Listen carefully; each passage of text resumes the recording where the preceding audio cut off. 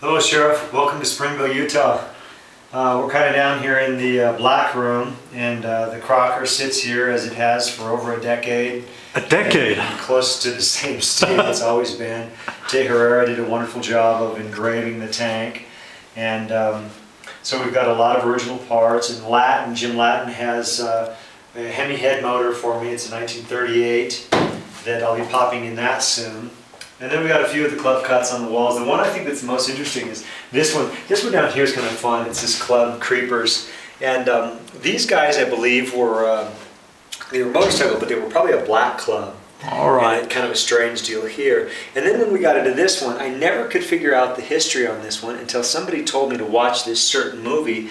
And this is a fictional club. This was literally a one of those kind of deals that was a prop made for Hollywood, and in one of the many lousy movies made in the 70s, this was one of those clubs that showed up.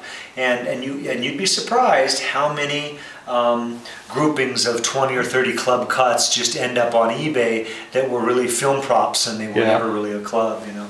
And I've kind of slowed down on buying any of these things anymore because there's a certain fellow on eBay that is making counterfeits, and they're good because he's buying original denim and he's finding old orphan patches and he's kind of sewing them together. So in reality, they're kind of real, but they're more of a decoupage than they are a vest that ever existed with any provenance, you know. But how about Sinners? Sinners, well, we're okay with those. The Sinners are more of like the Girl Scouts than a motorcycle club. Okay. And on the floor, you just found some extra collectors. Yeah, this is kind of neat. This one's special. You know, this was an old Steve McQueen, the kitty cat on there, and this was probably a woman's. Flossie was her name. And there's this one is quite extraordinary. Look at this one. This is Fritz. Indian motorcycle, Reading, Pennsylvania. And so how old are these? This is early. This is, if you look at this one, this was probably 1920s, if not 19-teens. And it's got the Indian on the front.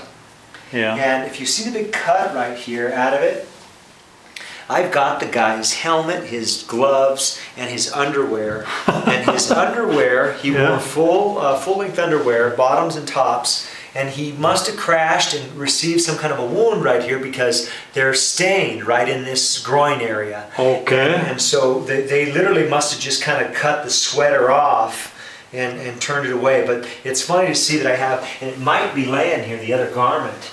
This is like Cold Case. Yeah, I mean, there's his breeches there. And then if you look at his, oh, there we go, see? Yeah. Here is his undergarment. And there it too is cut away, see? So that kind of is a symbol of, you know, probably this was removed from him as he laid there in agony, you know? Case closed. Yeah. So, and then you get the different, you know, you get the different ones, these more of these like,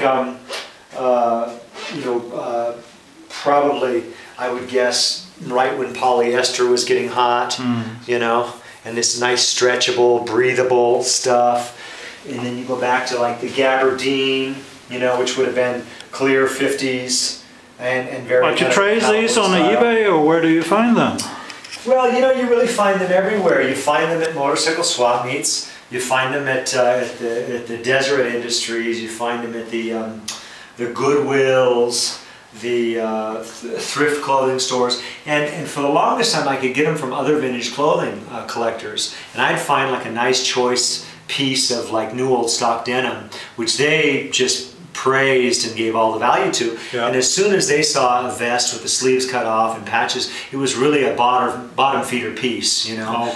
And so for a while I was kind of the guy that would go, hey, this guy buys this junk and he'll trade good stuff for it.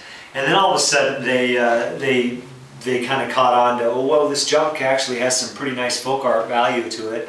And so those kind of days are over of me just, you know, really it was out there and it was discarded, and it was not being appreciated by the collectors, it was not being appreciated by the motorcycle public in general, and it was not being appreciated by the clubs themselves. Now it's time to come around where these guys are reminiscing, or they're kind of seeing that oh, I saw one of those go on eBay for $1,000. Oh, geez, I gave mine away, and all of a sudden they want it back type of deal. So it's come full circle. And so it used to be fun to try to preserve a history that was being neglected to a point where now I'm in these political quagmires as to why I have this piece. Yeah. And they don't like your explanation of I paid $4 at the Goodwill for it, you know. And then they say, you know, well, you're not a member of the club, you shouldn't have it. And I say, well, then you should get a hold of the club member that gave it to the Goodwill and punish him accordingly. But I was just a guy that bought a scrap, you know. The lady behind me wanted to make a quilt out of it. Yeah. So be thankful I got it, you know. So when you're not collecting this, we would like to take a really sneak preview of where you do your We'll go daily into, work. We'll maybe go into the sculpting room, but there's certain areas that'll be off limits. Okay, we will respect that, sir. Does that work? Okay.